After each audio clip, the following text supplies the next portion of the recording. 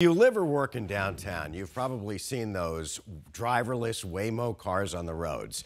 Self-driving technology has come a long way in recent years, but there are still glitches here and there. And that includes a recent Waymo traffic jam in Phoenix. Team 12's William Pitts has the story.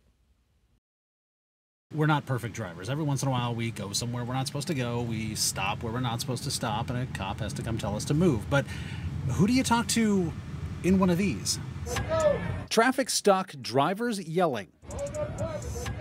Except that guy's not yelling at anyone, because these are fully driverless Waymos. There's no one in them. This is a Waymo traffic jam, maybe the first ever? Spoiler, it's not the first. Apparently driverless cars get stuck every so often. It just hasn't happened that often in Phoenix.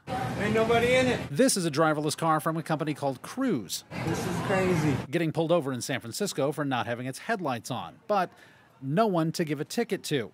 Other driverless cars have gotten stuck on dead-end streets in San Francisco.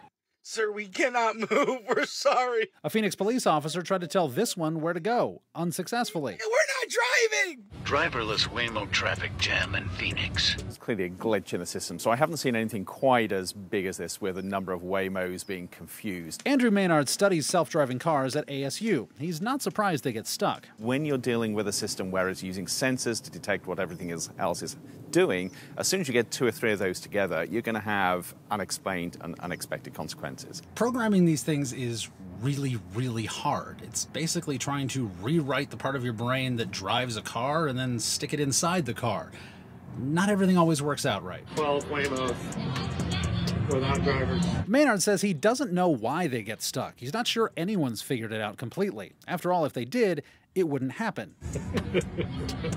Companies are working on this, but I think there are some glitches to iron out. I don't think that they're critical glitches, but we've got to work out what happens when something really unusual happens and you really need a human in place. Waymo told us these cars did get stuck and sent a statement saying, "We have teams and systems in place to assist the vehicles when needed, and our operations team cleared the vehicles once they arrived on location.